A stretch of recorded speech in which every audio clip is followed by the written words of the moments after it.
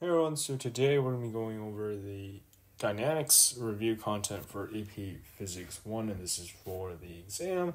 Let's just get right into it. So the first topic that you sort of need to know is just to have a feel for free body diagrams, right?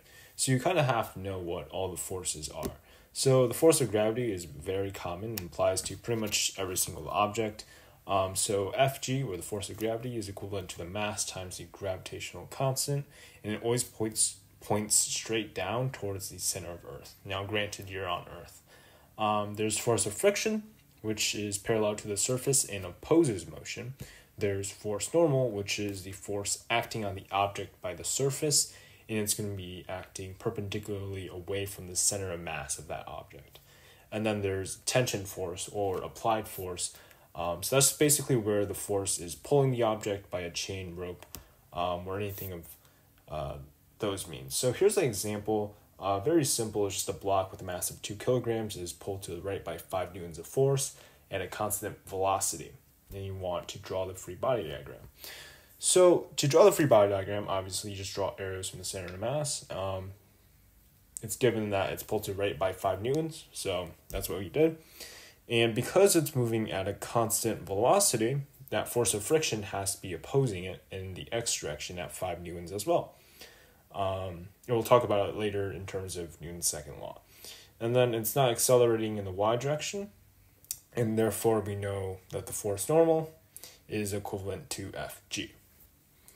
All right, let's move on to the Newton's first law. So Newton's first law states that an object at rest remains at rest, and if it's in motion, it will remain in motion at a constant velocity unless it's acted upon by a net external force.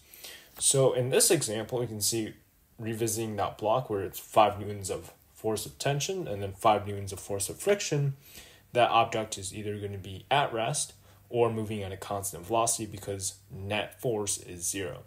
And you can tell the difference between those, whether it's at rest or moving, by the type of friction. So it's either static or kinetic friction, and we will talk about that later on over here with this chart. But let's move on to Newton's second law, which is sort of like the inverse of Newton's first law, and that's where you do have a net force.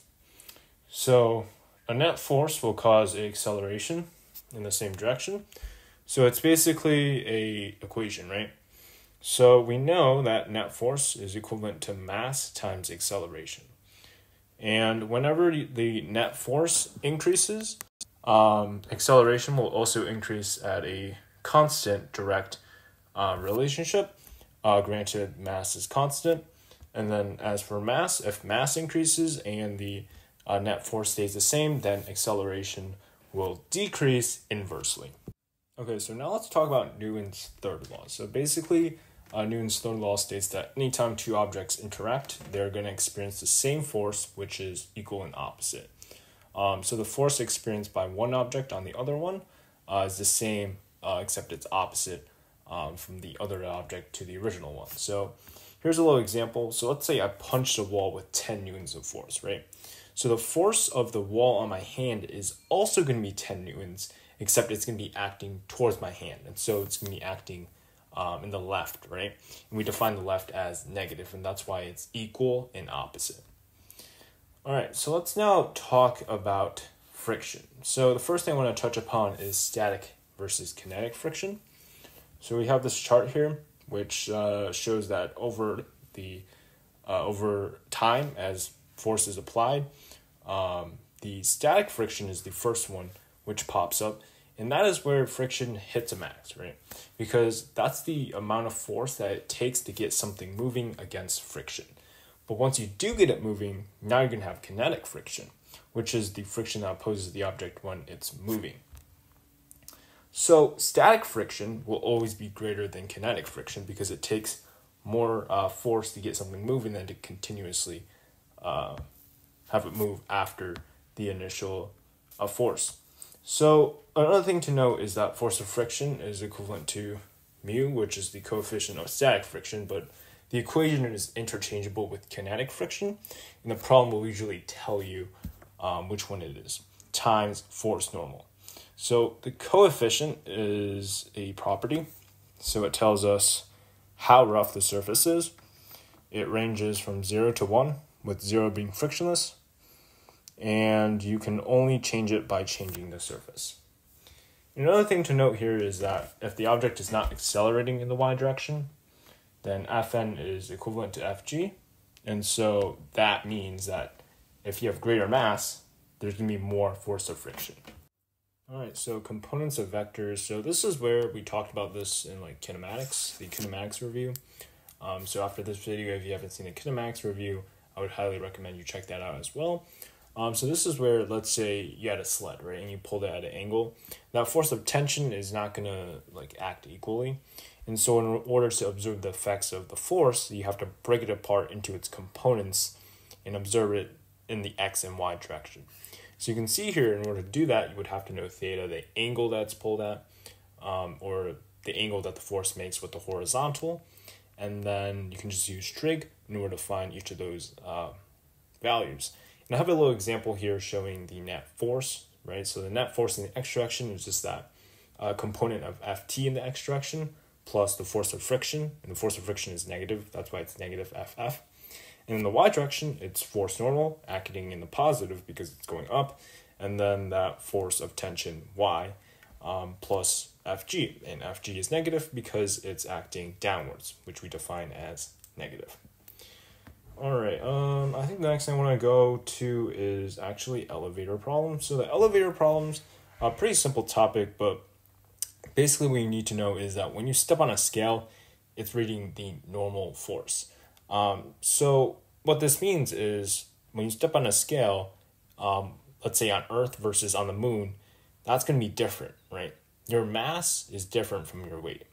So because of this, let's say you're on an elevator and it's accelerating in a certain direction, then that means according to Newton's second law, there must be an imbalanced force. And so the force in the direction of the acceleration must be greater because there's an imbalanced force, right, to cause that acceleration. So let's say I have this guy here in this elevator, and the elevator is accelerating upwards.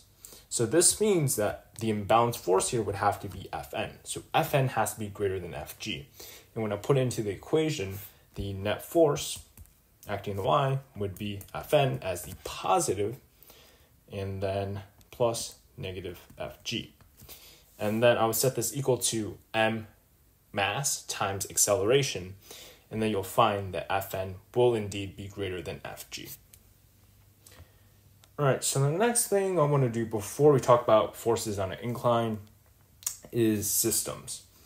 So there's no like specific thing for systems, but these are just a couple key takeaways I would definitely note about systems, because this is a pretty big topic and the majority of forces problems are probably going to be observed through a systems lens. So it has to deal with interactions between multiple objects, right? And for AP Physics 1, strings and pulleys are massless. And a couple key pointers is you want to observe systems as one object accelerating. So you can sort of like take away the internal forces and then just observe the outside forces to see what's affecting the system, and then zoom in on that one object. You want to label the forces that are trying to accelerate versus trying to stop the system from accelerating. So that's that, looking at it from lens of the system. And you also want to use sum of the forces equals ma for the system, because in most cases when the entire system is moving as a unit, the acceleration in the system is equivalent to the acceleration for an object in the system.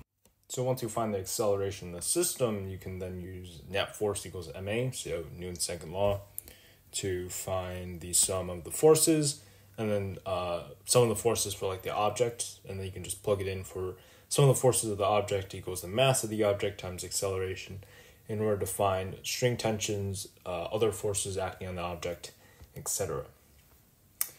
So here's a little practice problem. So we have the system here of two blocks, and they're connected by a string. So it's accelerating downwards because of that 5 kilogram mass, and then that 2 kilogram mass is just on the table. And so when we observe it from a systems perspective, the net force on it is just the force of gravity acting upon that 5 kilogram mass. So the force of gravity would just be 5 mg, right? Mg. So 5 times 9.8 equals 49 newtons. Internal forces of force of tension cancel out. And then the mass of the system would be the total mass. So we have the 2 kilogram and the 5 kilogram. And so we can calculate that the acceleration is 7 meters per second squared. And since it's moving as a unit, that's the acceleration of the system and the objects inside. And so now we can just calculate the force of tension by looking at the first object. So the first object, sum of all the forces, is that force of tension, because the force of tension is the only one acting upon it in that direction. There's the force of gravity and force of normal force, but those are equal because it's not accelerating up and down, that is.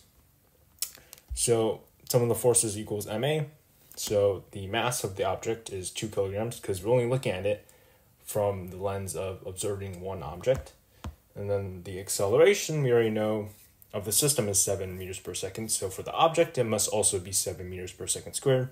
2 times 7 is 14 newtons. And since we know that the only force acting in the x direction is a force of tension, that force of tension must equal 14 newtons. Now, let's look at forces on an incline. So whenever you have like a block on an incline or just any object, you can break force of gravity into its components where you have to, because very similar to where that force of tension was acting on like the sled problems, it acts on x and y differently. So we call those directions FG perpendicular for the y and FG parallel for the x. You want to use trig to find the magnitudes, and here's a little proof to see which angle in that right triangle you create is actually theta.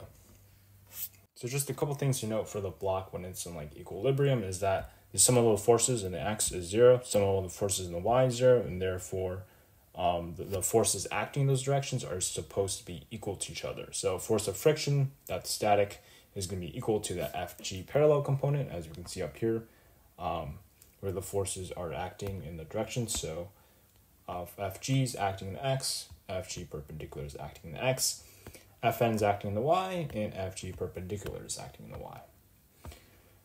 So here's a problem-solving tip. Mu, the coefficient of static friction or kinetic friction, sort of links the x and y directions. So force of friction over Fn equals mu. So if you know two of the variables, you can just solve for the last one. Force of friction, we know acts in the x, and force normal acts in the y. And so that's sort of that link whenever you have a problem that's asking for one of those variables. And here's another thing where force of friction kinetic, if it does note that, means that the object is moving at a constant velocity, right?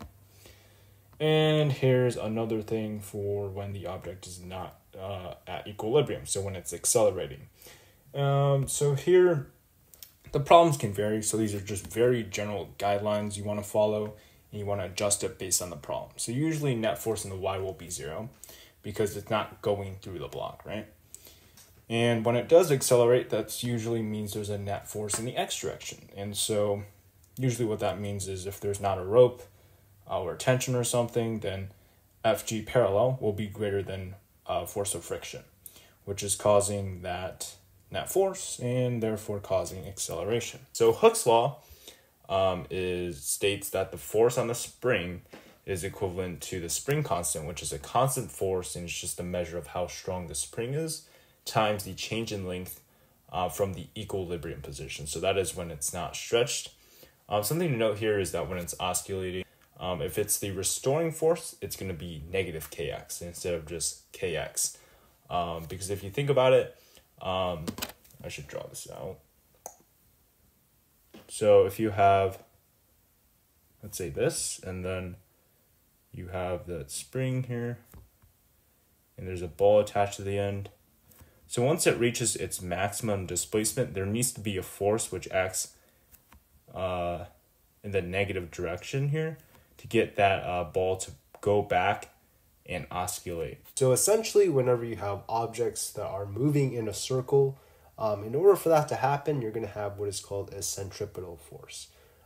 So they're going to have a change in direction. They're constantly changing direction, and therefore their velocity is always going to be changing. And that requires a force, right? But just because their velocity is changing doesn't mean that the magnitude of the velocity, which is speed, changes as well. So the speed does not change and instead stays constant.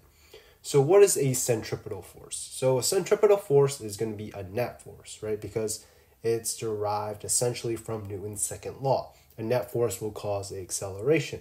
So the centripetal force is the net force that is responsible for keeping an object in a circle. So whenever you have net force, there must be an acceleration, right? So here is an example of that. We have a ball in uniform circular motion, and basically what you're doing is you're just swinging it on a string vertically, right? And then when it's at this moment we've captured it, the net force on it is going to be Fg, the force of gravity pointing straight down towards Earth, and then the force of tension also pointing straight down because the ball is at its apex right now. So we define the center of the circle as positive and away from the center or outside of the circle as negative. So in this case, the net force would be Fg plus Ft. And what you'll find is that your net force will always be the greater value because that is the direction in which the acceleration will point. Another thing to note here is that when you're writing out the centripetal force, it is expressed as AC, or rather V squared over R, all right? So that is the important thing to note there about notation-wise of equations. And here are a couple guidelines when drawing those diagrams. So for free body diagrams, you're not going to have any new forces. However, there are some slight adjustments and caveats you want to take into consideration. So the net force, like we talked about, will always point towards the center of the circle. The velocity is tangent to the circle. The acceleration is just how quickly the velocity changes. That's AC. There's no force. If it asks you to draw a free body diagram, you're not going to be drawing the velocity or the acceleration on there, obviously, and the speed stays the same. So there is this thing called critical velocity. So critical velocity is basically the minimum or maximum velocity you need to either make it through a loop or to go over a hill or stay on a surface. Essentially, this is where you're going to be setting the normal force to 0 and then solving for velocity there. So usually it's going to involve some sort of contact like a car on a hill or a car on a surface or something. So that's just something to know about critical velocity.